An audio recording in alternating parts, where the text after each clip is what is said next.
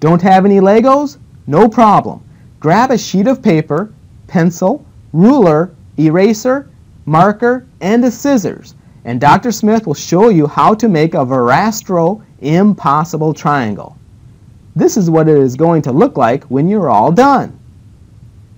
The first thing you have to do is draw a large equilateral triangle, or a triangle with all three sides the same length.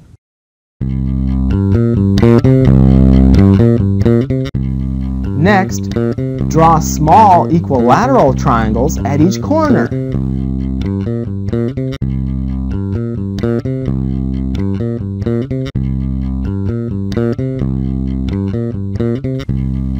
Now join these equilateral triangles with lines that are parallel to the first triangle you drew.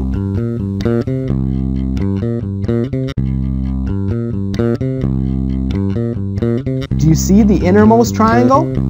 The last set of lines you need to draw are three lines parallel to this innermost triangle.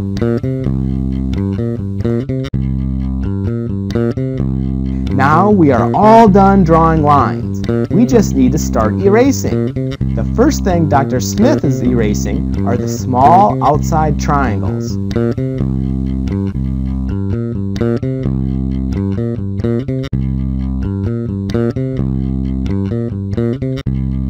Then he erased the lines necessary to create the final image.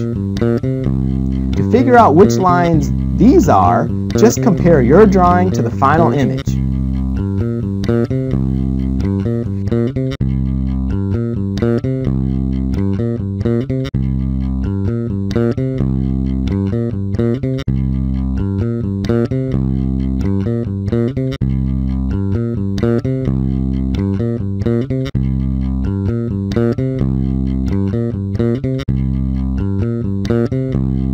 To make the illusory effect stronger, Dr. Smith is now going over all the lines with a marker.